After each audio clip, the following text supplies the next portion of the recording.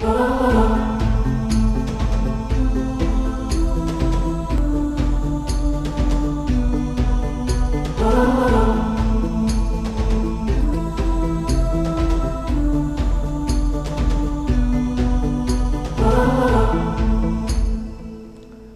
name of Allah, the Beneficent, the Merciful. Assalamu alaikum, my dear respected viewers, and welcome to the third and final episode of the Islamic Expansion series here on Current Events.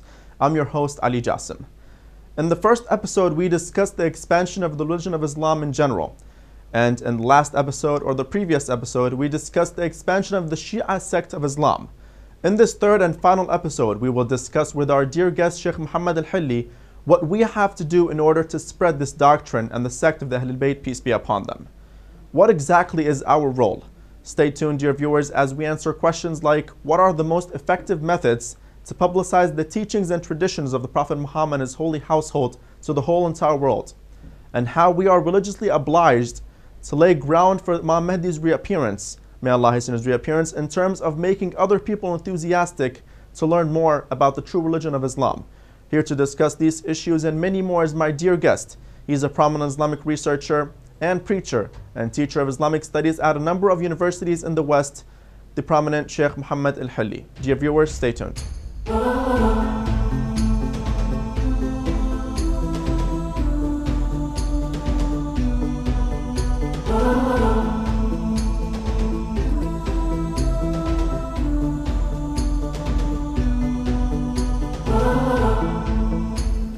Assalamu alaikum, dear respected viewers. Welcome to the third and final episode of the Islamic Expansion series here on Current Events on Hussein TV3.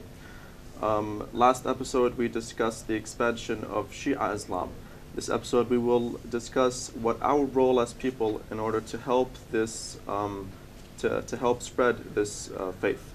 Joining me today to discuss this topic is Sheikh Muhammad Hilli. Assalamu alaikum, Sheikh. Alaikum assalam wa rahmatullah. Sheikh, can we start out by last episode we spoke about the Shia expansion. This episode we would like to focus on how could we help, what is our role in order to help spread this ideology.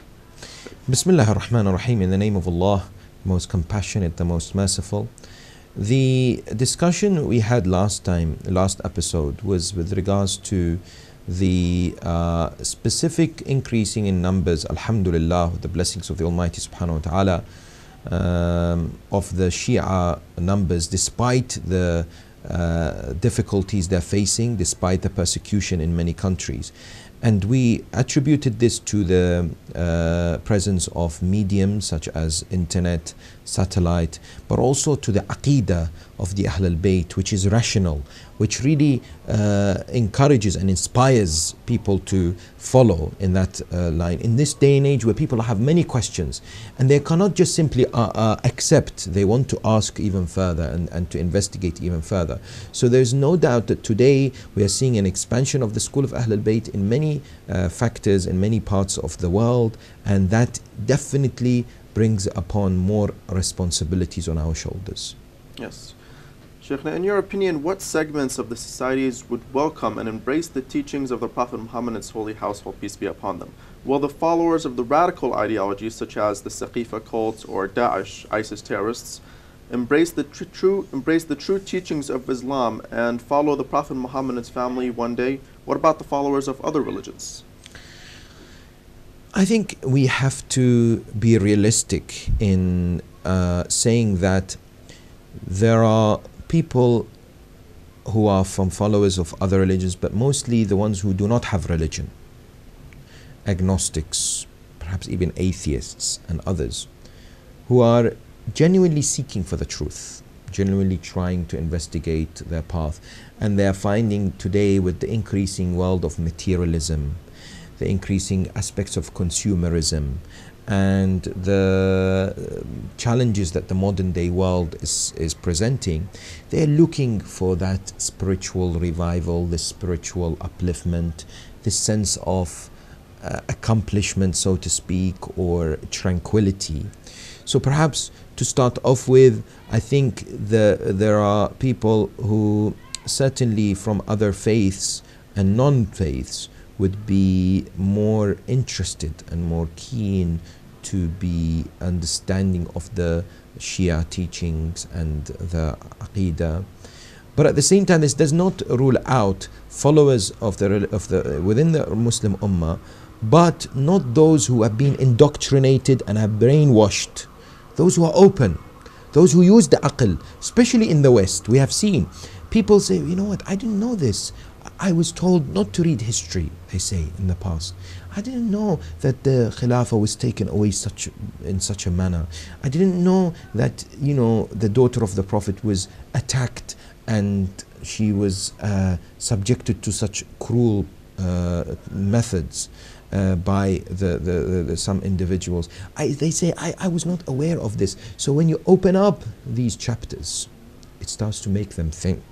It starts to make them ask very, very important questions, which normally they do not find the answers for unless they come to the school of Ahl al-Bayt, if they are open-minded. Some of them, for example, I present this challenge to them. I say to them, you will not find a school like the Shia, school of theology and Aqidah, like the Shia, in defending the isma and the personality and the character of the Holy Prophet Muhammad sallallahu alaihi wasallam. They say, how? I say, you look at, for example, Sahih Bukhari, Sahih Muslim. See how they have mentioned narrations about the Prophet. It is very, very painful to read narrations, na'adallah, that the Prophet wanted to commit suicide. 3 times from the Ghar Hira, wanted to throw himself from the cliff. We reject this. We don't have something like this at all in our true Aqidah. Yes, we have weak hadith, but we don't accept these weak hadith. We place them on the Quran and the strong hadith from the Ahl al-Bayt, and if they do not match, then we reject them. But unfortunately, our brothers from the other schools of thought, they have Sahih hadith and they'll take it. And so there is a clear difference there. So there are people who are not as indoctrinated and have been brainwashed. These people are also glorious opportunities. There are people who we can speak to in a normal manner, and none of us is compelled to make sure we force it and shove it down their throat. Not at all. This was not the methodology of the Ahl al-Bayt. Ahl al-Bayt alayhim salam, they give the information, the knowledge, the ilm. The people take it. Whether they accept it or not is up to them. But it's hujjah on the Day of Judgment. It's proof. They have now been given what they need, and we support them. We answer their questions. But by no means we force them, because this forceful conversion or reversion, so to speak, is rejected. It will not be fruitful. People, if they feel, if the heart is not convinced, one day they'll go back. So they need to be absolutely convinced. And we have seen this from many examples of people who have found the school of Ahl al-Bayt. They're absolutely determined, and they know what they have truly found the right set of teachings. As for those individuals who have radical, so to speak, ideologies and are being unfortunately misled, it doesn't mean that they are completely a lost cause. It just means it requires a bit more attention and careful methodology on dealing with them, because they're very fixated on certain things, and some of them, maybe they've just been taught a few things superficially. They have no idea. So you ask them and they say, Shia kafir, Shia heretic, but why? Yeah, but they have other Quran. You immediately show them evidence. But why? But they're Sahaba. Okay, look at this evidence. This and that. And so gradually they may become, and there are people we have seen who were extremists and have gone 180 degrees. Again, it's to do with the ability of the human being to open up their minds, not to just follow like sheep, but rather to be inquisitive and to use the rational thinking ability to discover the haqq and the truth. Yes, Sheikh. Since we are living in the time of Imam Mahdi's disappearance, and we are religiously obliged to lay the ground for his reappearance, in your opinion, what can we do to make other people enthusiastic to learn about the true religion of Islam? The idea of a savior, the one who will bring peace and justice around the world, is tremendously powerful. Non-Muslims, even Muslims, every human being desires that wonderful state of justice and righteousness and virtue.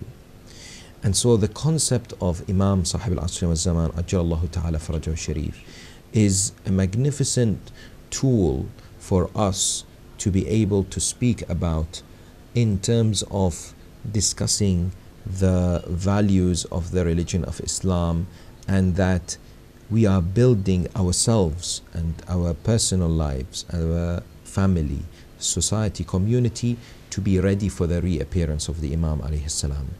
And therefore, what it does is it gives the human beings the motive to work. The motive, because this aqidah that we have, and that is we have to be ready. It's not good enough just sitting at home with a tasbih, Allahumma ajil li waliyika al-faraj. Dua is important, but this dua must be translated in action. So we must improve our aqidah, our ibadah, our relationship with Allah, our community work, the tabligh, the propagation.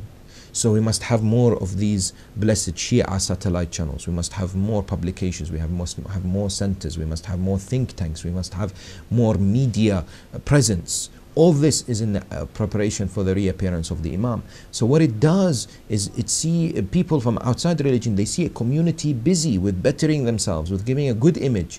And it's an enthusiastic movement. It's a movement charged with positive energy that gives a good shining example. And the Imam alayhi salam is not just standing there and watching. No, no, no. Imam alayhi salam is actually supporting. And he, according to the tawqi'at, the letters that he has presented and many others narrations, he supports such initiatives and prays, and indeed is very influential in these kind of processes, although we don't see. But definitely he has a big role in this, and would like and loves and is very happy to see when we are committed to this path. We are determined on this path. And in fact, when we look at the narrations, the supplications, like Dua al-Faraj, Dua al-Ahad, Dua al-Nudba, when we recite these, they are giving us a very clear message of the importance of positive awakening. This, what we refer in Arabic as al-intivar al-ijabi, to be people who are anticipating any moment the reappearance. I give an example normally to people that when we go to the airport and we are waiting for somebody to come out, maybe they have just landed, we stand outside and then they come. We are waiting and waiting and waiting. One person comes out, two person come out, 3, 4, 10, 20, 100. You know that they are coming, but it is a matter, and your heart is beating. Maybe you have not seen them for 10, 15 years. Maybe you have never met them in your life, especially if they're a family member. You have an incredible anticipation and eagerness to meet. And our love for Imam alayhi salam, Sahib al-Asr wa Zaman, should be much, much more than that. You know, in the airport scenario, we know that he will reappear. And we ask Allah subhanahu wa ta'ala to make us of the ones who are truly his servants and do whatever it takes to be following him. But it requires our 100% commitment. And it really, within this discussion that we're having, it takes a major role in the readiness for the reappearance, because the Imam alayhi salam wants institutions, the Imam alayhi salam wants organizations, the Imam alayhi salam wants us to be leaders in the community, to be given the best example to the outside world, and to be preparing the groundwork for his reappearance.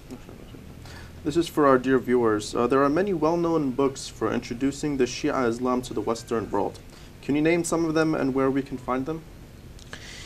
Today, first of all, before talking about this element of the exact books, for example, this brings into the discussion the importance of ilm and seeking knowledge.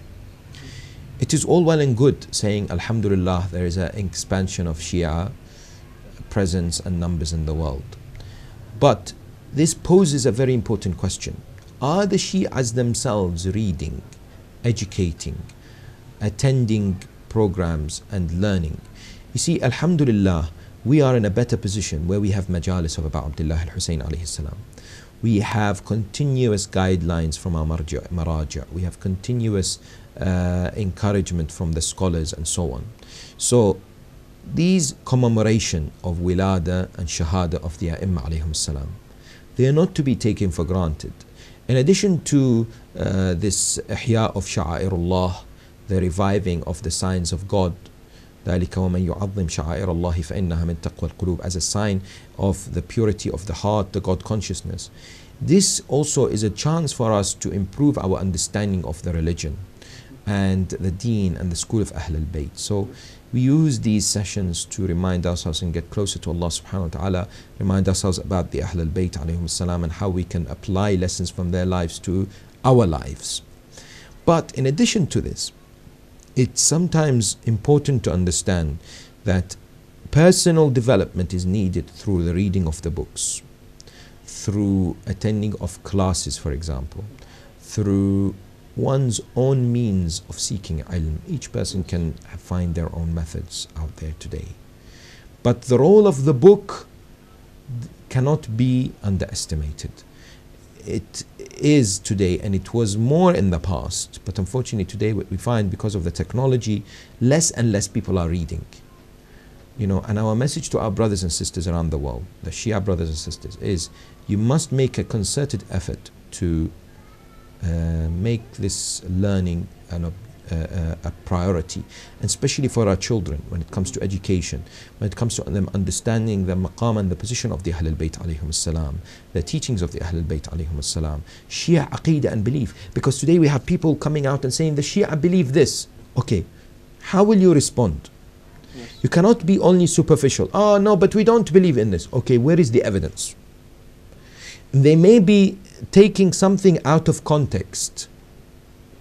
They may, for example, say, but this scholar has said this. How will you respond? So the more ilm and knowledge we have through reading of these books, aqidah books, as well as, for example, the seerah of the A'imma alayhim salam, as an example, the more knowledge and depth we have, the more understanding of the difficult, for example, areas and the shubuhat, the misconceptions, for example. And so each and every family must have a library of certain books which are references as well as important ones to investigate aqidah and belief. There are, alhamdulillah, many books that we have. So our scholars are continuously authoring and writing. Many are available in other languages, Arabic, Farsi, Urdu, and other languages. Some are now, alhamdulillah, we have a good collection of books in English. And for example, we have a category of books which are used to demonstrate the school of Ahl al-Bayt and the aqidah of school of Ahl al-Bayt in comparison with others. Such as, for example, the book Al-Muraja'at by Sayyid Sharafuddin, Abdul Hussein Sharafuddin. Very good in terms of dialogue and discussion. We have books, for example, by Allama Ayatollah al-Uzma Sayyid Muhammad Shirazi, rahmatullahi alayh, which are many, and some are translated in English, which are also very valuable for aqidah, strengthening of the aqidah. We have recent books that are written by ulama who are alive, like Sayyid Mustafa Qazwini, which is inquiries about Shia Islam, in a very nice, because he's a scholar in the West, that he has answered these questions in a nice way as well, complementing, and so on. We have many, many others that constitute a very important collection of ilm and knowledge that would be very beneficial for people. Thank you so much, Sheikh Muhammad Hilli, for that.